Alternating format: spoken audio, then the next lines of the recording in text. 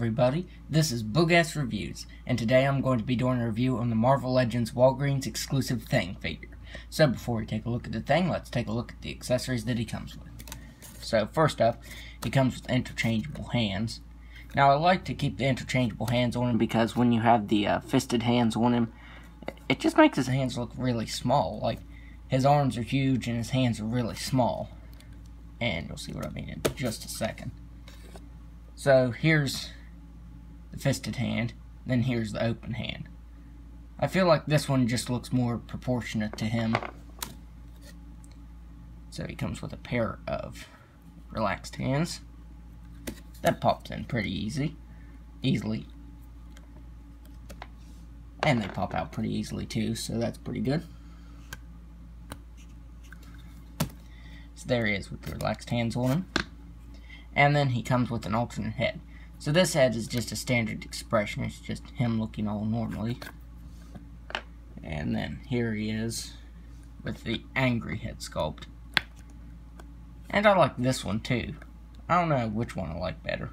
I do like that he comes with alternate heads though, because you can use this one for standard posing. You can use this one for when he's fighting someone.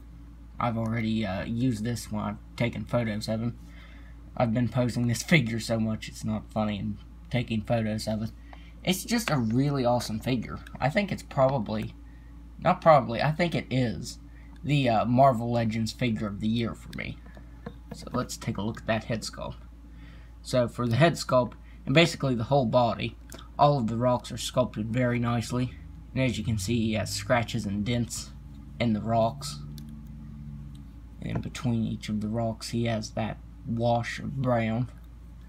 Although it kind of comes and goes. Like, it's light brown right here on his forearm, and then it's really dark brown right here on his chest. So, and a little bit on his torso, but it's just really dark right there as compared to down here. I feel like they just focused a lot of the dark brown right here. And mine had this really weird place right here, this gray place in the center of his chest.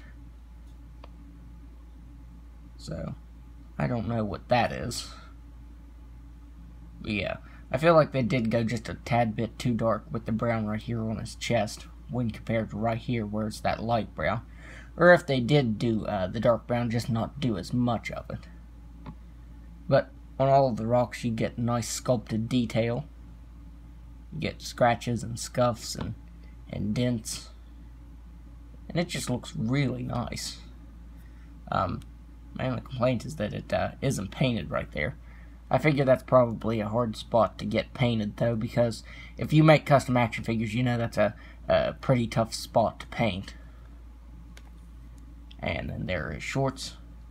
And it kind of seems like all of the Fantastic Four have different collars. Like there's Invisible Woman. And then here's Mr. Fantastic. And I mean, for the most part, the colors are just about the same. But Invisible Woman is definitely different. This is blue. This is kind of like a bluish green color, or indigo. It's not quite blue. And this is light blue. So all of the collars on their suits are a little bit different, but not enough to where it really bothers me. And then there's his knees. And right there you see that in between the rocks right here on his thighs, it doesn't have as much of that brown wash over it. And on this thigh, on his left thigh, it does. So that's the one thing on mine. The brown in between the rocks, in between all the rocks, can be really dark to really light to almost not there at all. So it does shift color a lot with that dark brown. And then there's the back of the thing. And not much going on there. And he actually has some sculpting on the bottoms of his feet. That surprised me. You do have a little bit right here where it says all the production stuff that doesn't have some sculpting on it. But for the most part, the bottom of his feet are sculpted. So that's pretty nice. And then there are the Thing toes. And that's pretty dark too. That brown's pretty dark there, as compared to right here where it's really light. So that's not really a complaint of mine. I just think it's odd that the collar comes and goes. And that mine has that really weird gray place right there. I don't even know where that's from. Because this is cast in orange. So I don't even know where the gray would have came from. So now let's go over the articulation. He has a ball jointed head that can look up all the way. Well, you kind of have to move it back like that. He can look down just a little bit. He can move his head side to side. He has ball jointed shoulders that can move out all the way. He has single jointed elbow. It's also on a swivel. He has swiveled wrist that can move side to side and up and down very far. Like, it can bend in almost that far. Let me put that back in. So that's how far his wrist can bend in. Even though that kind of looks like his wrist is broken. But you get pretty good articulation with the wrists. Even with the fisted hands. Let me switch that out here. There. So you even get a pretty good range of motion on these two. He has a ball jointed diaphragm that can move back all the way. And can actually crunch forward. That surprised me too, with being such a big bulky figure. I did not figure he'd be able to crunch forward. And he can move side to side. He has swiveled waist that can move side to side as well. He has ball jointed hips that can do a complete split. He can kick forward all the way. Can't kick back at all. He has swivel at the thigh, double jointed knee, swivel at the ankle that can move up and down, and an excellent ankle rocker. So the articulation really surprised me with him, because he's a really big character, and with big characters, Hasbro tends to kind of skimp on the articulation a little bit in favor of like sculpt and paint detail. But the thing, he's got great sculpt detail, great articulation, pretty good paint apps. I mean, the paint apps are kind of, like I said, with the brown right there, but other than that, it's really good. So now let's do some size comparisons. So first up, here is the thing next to the Toy Biz thing.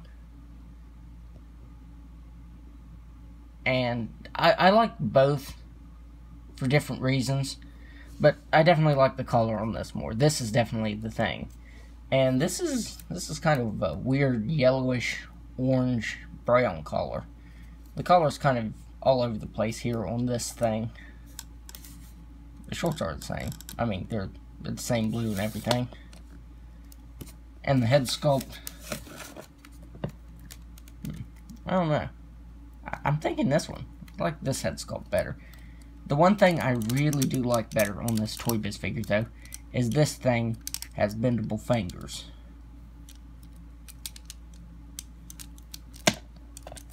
So, I mean, they're not quite as bendable as they used to be, but this one had bendable fingers, and that was really awesome to me. I'll probably do a toy showdown with him sometime, with the Toy Biz thing and this thing. So, there he is next to the original thing. Here he is next to the Walgreens figure that started it all. Or started the Fantastic Four, I should say. Not started it all. Invisible Woman. So there he is next to Invisible Woman. Here he is next to Mr. Fantastic.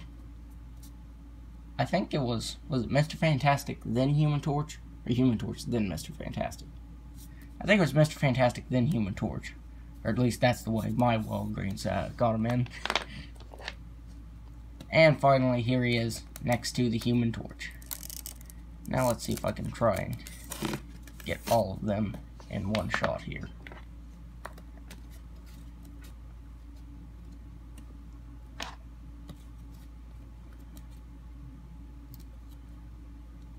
Okay, I'm trying to kind of lean her against him. So, there is the full Fantastic Four. And I am really glad that they decided to make all of them. They also decided to make Silver Surfer, which I haven't gotten yet. And it was supposed to be Doctor Doom, but then they revealed that it's going to be the Walgreens exclusive Infamous Iron Man. So I guess now the Fantastic Four exclusives are done at Walgreens, and now they're going to shift focus to X-Men characters, which doesn't bother me because really all I need is just the main Fantastic Four and I'm happy. So yep, I am super happy that the new Hasbro Fantastic Four is complete. So I would highly recommend the thing because, like I said, it's probably my favorite Marvel Legend made this year. That's how good it is. So that's my review. If you like this review, be sure to hit the like button and subscribe to my channel. Thanks for watching.